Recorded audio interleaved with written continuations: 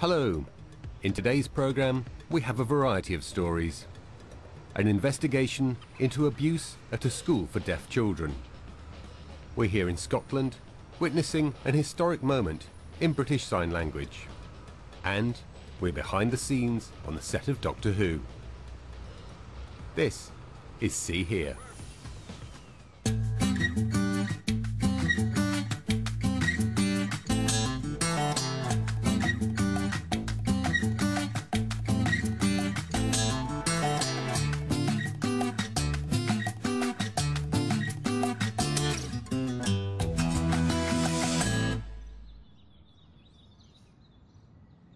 In today's programme, the BSL Scotland Bill is currently underway, and we will be following its progress with potential new powers for sign language.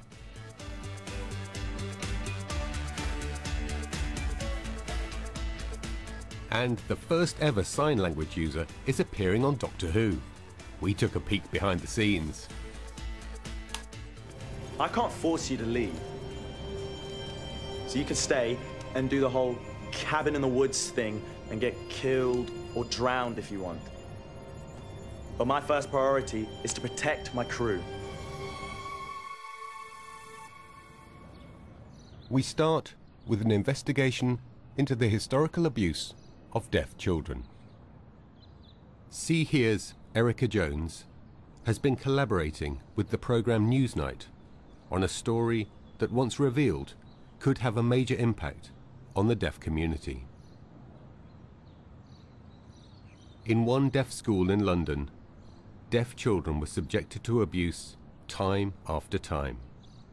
As adults, they have now come forward to tell Erica about their experiences. Please be aware, this film may be distressing to some viewers. It was something that took place every day, at any time, morning, evening, round the clock. And I didn't see my family from when I was 4 until 11. I was a prisoner in that school.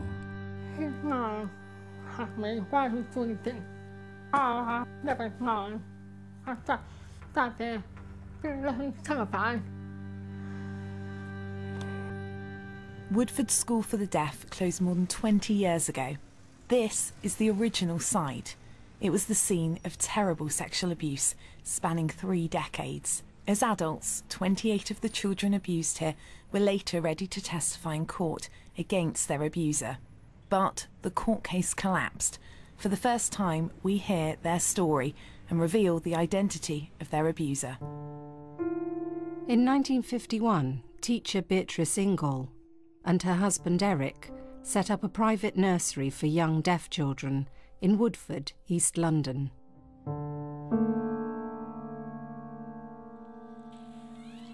Mrs. Ingle taught the pupils, while her husband was the bursar, driver and handyman.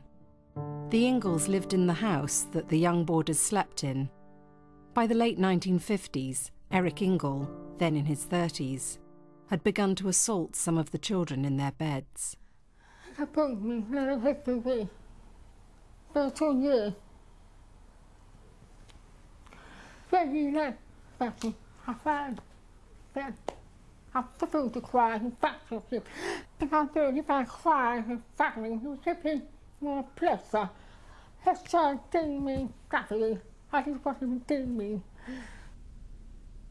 I was disgusted and I was afraid. He said thank you and walked off. I was afraid and I didn't sleep well after that. He then came again twice a week for a few months. Mrs. Ingle, shown here in a 1974 documentary about the school, was actually aware of the abuse, according to Miriam and other former pupils we've spoken to. Mr. Ingle's wife came and she saw, and she completely wasn't bothered and left me there with him and went back to her bedroom. The age of children who were abused ranged from 3 to 11. Many were too young to even understand what was happening. I didn't know anything. I thought it was supposed to be fun and that it was acceptable. I just went along with it. I didn't realise. David only realised much later that what had happened was criminal. I trained to become a youth worker. I wanted to work with young people. I went on a training course where we learned about different types of abuse. When we were taught about sexual abuse, I took that on board. And that's when, looking back, I realised that was what had happened to me.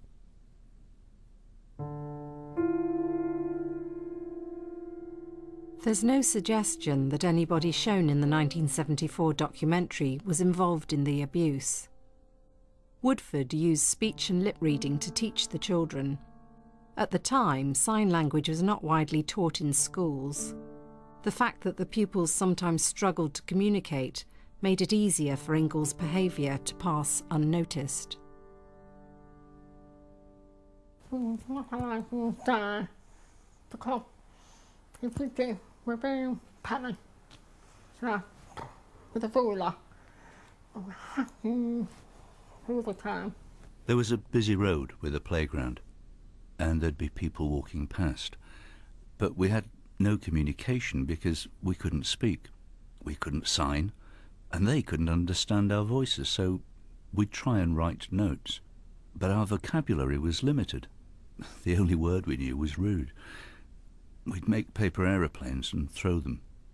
People would pick them up, read them and laugh and wave and go on their way, and we would feel frustrated.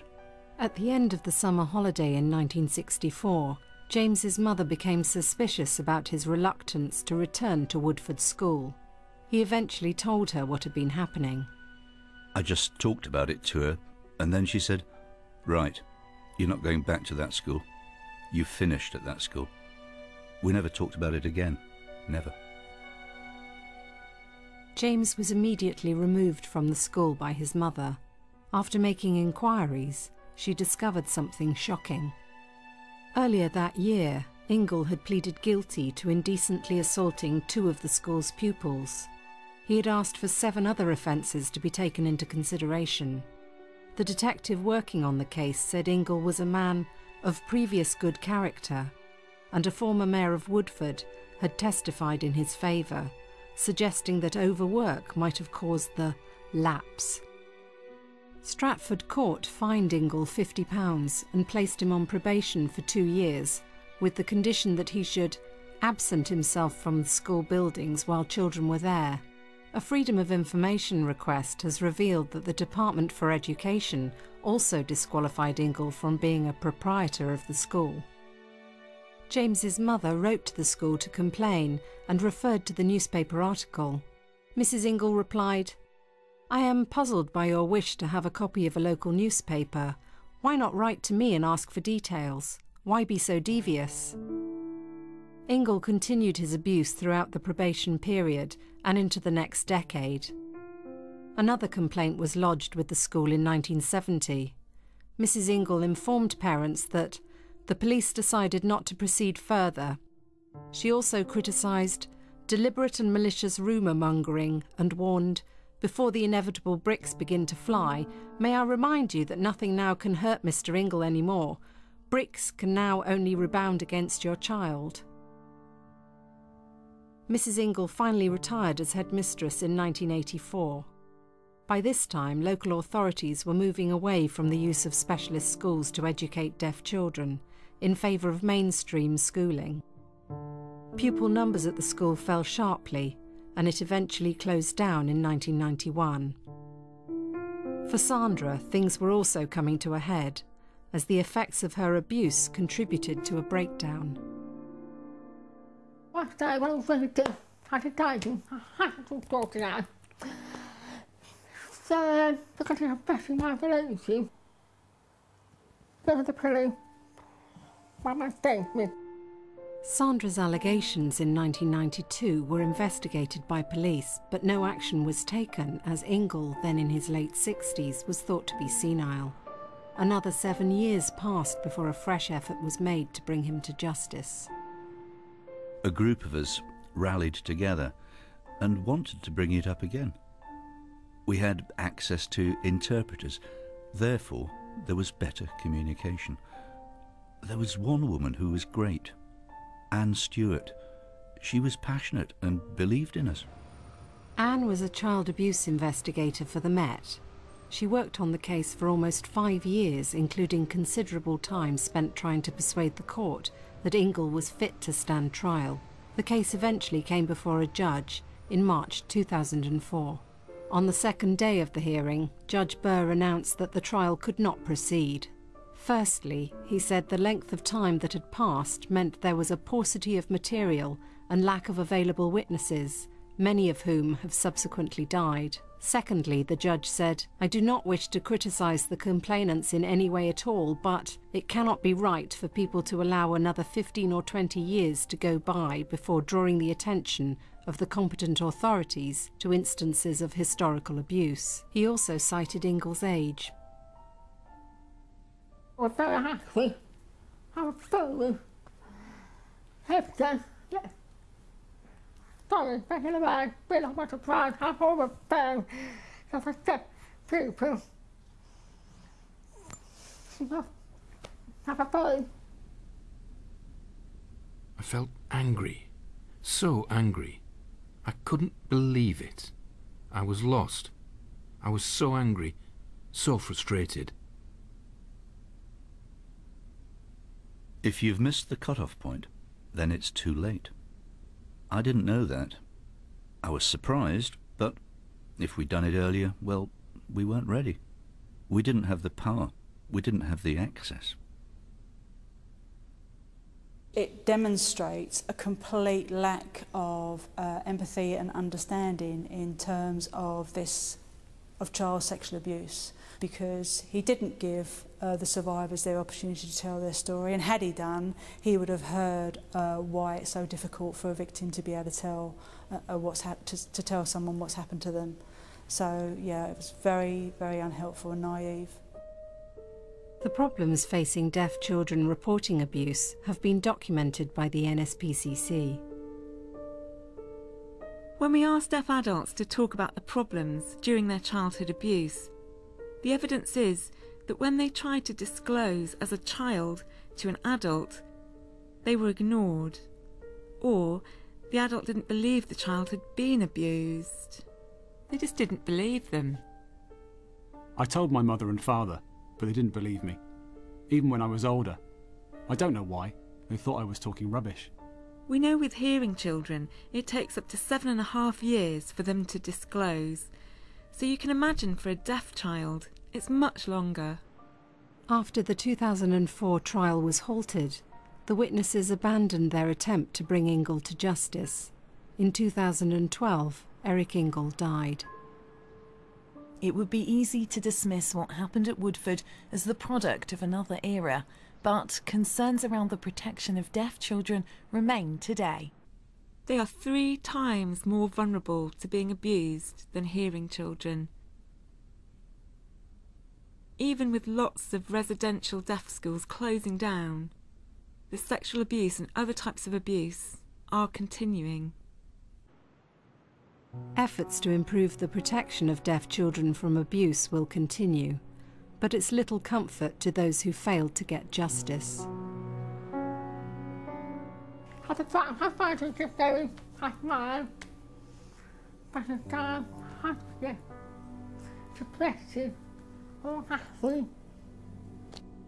Our lives are really spoilt, myself and others as well. Now, I'll tell you, in all my life, I've never had a boyfriend. I'm not married. I hate men throughout my life because of him. Thank you, Erica. If you feel you've been affected by the issues raised in this film, please write to us or email us at seehere@bbc.co.uk.